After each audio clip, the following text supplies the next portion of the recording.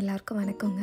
இன்றைக்கி வந்து பன்னீர் கிரேவி, பன்னீர் பட்டர் மசாலா, மட்டர் பன்னீர் இது 3 சேர்ந்த மாணிக்கு ஒரு கிரேவி சூப்பராக பண்ண போகிறோம். இது ரொம்ப டேஸ்ட்டாக இருக்கும். வாங்க எப்படி பண்ணலான்னு பார்க்கலாம். ஃபஸ்ட்டு இந்த மாதிரி ஒரு பெரிய பேனில் ஒரு 4 டேபிள் ஸ்பூன் எண்ணெய் எடுத்துக்கோங்க. அதில் 3 பெரிய வெங்காயம் இந்த மாதிரி கட் பண்ணி சேர்த்துக்கோங்க. 3 பச்சை மிளகா சேர்த்துட்டு அந்த எண்ணெயில் நல்லா மிக்ஸ் பண்ணி விட்டுக்கோங்க. அப்புறமா வெங்காயம் சீக்கிரம் இந்த மாதிரி கண்ணாடி மாதிரி வரணும். வந்ததுக்கப்புறமா இதில் இஞ்சி பூண்டு பேஸ்ட்டு 1 டீஸ்பூன் சேர்த்துக்கலாம். சேர்த்துட்டு அதோட பச்சை வாசனை போகிற வரை நம்ம வதக்கிக்கலாம்.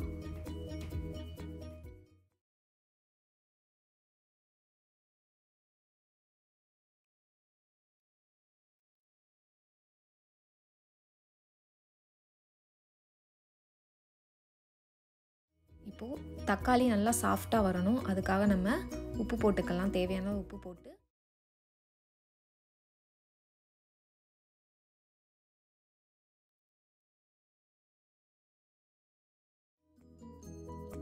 ஒரு 3 நிமிஷம் கழித்து பார்த்திங்கன்னா தக்காளி நல்லா சாஃப்டாக வந்திருக்கு. இப்போ வந்து கேஸ் ஆஃப் பண்ணிவிட்டு ஒரு மிக்ஸி ஜாரில் ஆறுனதும் நல்லா பேஸ்ட்டாக அரைச்சி எடுத்துக்கலாம். இந்த மாதிரி பேஸ்ட்டாக அரைச்சி எடுத்ததுக்கப்புறமா அதே பேனில் ஒரு 3 டேபிள் ஸ்பூன் பட்டர் சேர்த்துக்கோங்க. பட்டர் இல்லாதவங்க நெய் கூட சேர்த்துக்கலாம். அது நல்லா மெல்ட் ஆனதும் அதில் 1 டீஸ்பூன் சீரகம், மஞ்சள் பொடி 1/4 teaspoon, red chilli powder 1 teaspoon போட்டுட்டு நல்லா அந்த பட்டரோட நல்லா மிக்ஸ் பண்ணிக்கோங்க.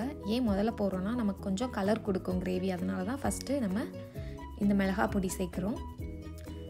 இப்போ நம்ம அரைச்சி வச்சுருக்கோம் அந்த பேஸ்ட்டை சேர்த்துட்டு அடுப்பு கம்மியாக வச்சுக்கோங்க. மீடியம் டு லோ ஃப்ளேம்லேயே தான் பண்ணணும். ஹை ஃப்ளேமில் பண்ணோன்னா இது நல்லா மேலே தெறிக்க ஆரம்பிச்சிடும்.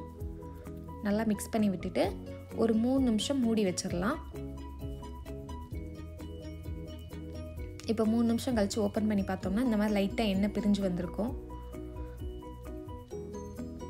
இப்போது நம்ம அந்த மிக்ஸி ஜார் இருக்கு இல்லையா, அதில் கொஞ்சம் தண்ணி ஊற்றி கழுவிட்டு அந்த தண்ணியை சேர்த்துக்கலாம். சேர்த்ததுக்கப்புறமா 1 teaspoon மல்லிப்பொடி, chat masala 1/2 teaspoon, Madras கறி powder 1/2 teaspoon, Kashmir red chilli powder வந்து 1 டீஸ்பூன். இது கலருக்காக சேர்க்குறேன். இது சேர்க்கலனாலும் பரவாயில்ல. சேர்த்துட்டு நல்லா மிக்ஸ் பண்ணிக்கோங்க அந்த கிரேவியோட. மிக்ஸ் பண்ணதுக்கப்புறமா இதை வந்து ஒரு 4 நிமிஷம் மூடி வச்சிடலாம். இப்போ 4 நிமிஷம் கழித்து பார்த்தோன்னா அந்த மாதிரி நல்லா எண்ணெயெல்லாம் பிரிஞ்சு வந்திருக்கு. பார்த்தீங்களா, சூப்பராக பிரிஞ்சு வந்திருக்கு. இந்த டைமில் கொஞ்சமாக சுகர் ஒரு டீஸ்பூன் அளவு சுகர் சேர்த்துக்கோங்க. அதுக்கப்புறமா 1 டீஸ்பூன் கசோரி மேத்தி, அதாவது காஞ்ச வெந்தய இலை தான் இது, அதை சேர்த்துக்கலாம். சேர்த்துட்டு நல்லா மிக்ஸ் பண்ணி விட்டுக்கோங்க. திரும்ப இதை ஒரு நிமிஷம் மூடி வச்சிடலாம். இப்போ சூப்பராக எண்ணெயெல்லாம் பிரிஞ்சு தண்ணியெல்லாம் போயிடுச்சு. பார்த்தீங்களா, நல்லா எண்ணெய் பிரிஞ்சு வந்திருக்கு. இந்த டைமில் லோ ஃப்ளேமில் வச்சுக்கோங்க. கேஸை வச்சுட்டு நம்ம பன்னீர் சேர்த்துக்கலாம். நான் 300 கிராம் பன்னீர் சேர்க்குறேன். அதுக்கப்புறம் 1/4 கப் ஃப்ரோசன் பீஸ் சேர்த்துக்கிறேன்.